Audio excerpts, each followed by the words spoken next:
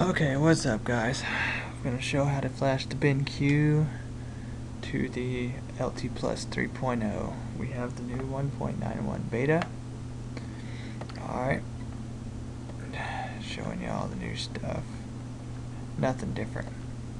Okay, so what we're going to do is I'm going to turn on the Xbox, go to MTK Flash 32. Alright, and now you see the Xbox isn't detected. Plug in my X360, and down here you see it right here. Alright, now you see it's the 0442 drive. Alright, there we go. Just click BenQ unlock.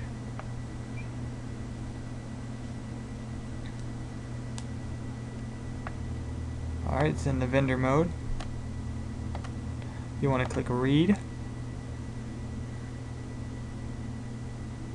and you will save your file, but I have this backed up already, so I'm just going to cancel it, okay? And save it. Remember that, save this file. Alright, now it's going to ask you, as you can see I'm on 2.0 right now. It's going to auto load LT+. Just click yes. There's 3.0.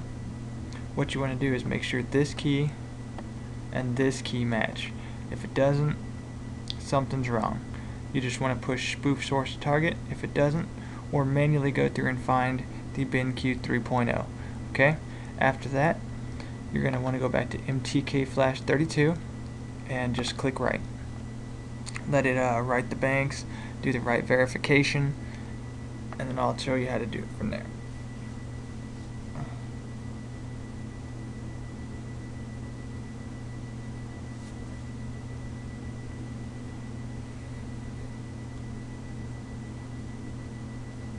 Alright, write verified okay, as you can tell down here.